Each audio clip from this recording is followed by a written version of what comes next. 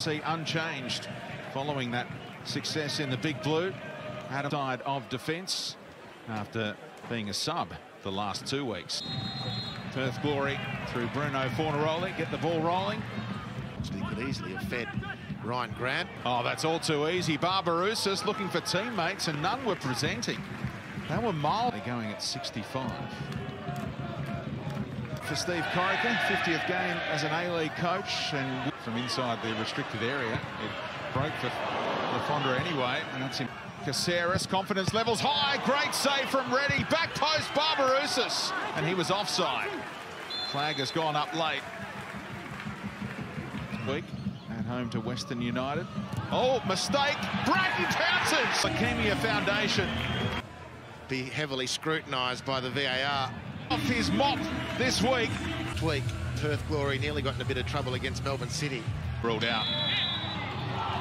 There was still time for the tribute to his little dink in behind. Barbarouses. As a result, easy pass to Ninkovic was on. Across the face. Kenny looking for Tommy Machella. He found him too. Now Bratton bends one around and found Grant with a quite stunning ball.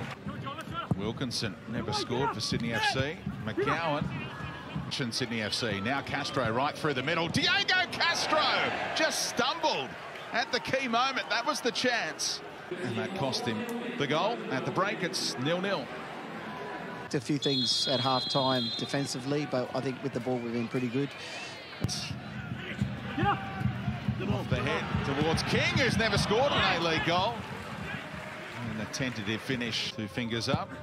Players make their move in the middle. Header one and helped on, and you were just waiting for the back of the net to bulge. But Fornaroli on his opposite number, and Caceres broke away and tried to ping it in the top corner like he did last week with his left head.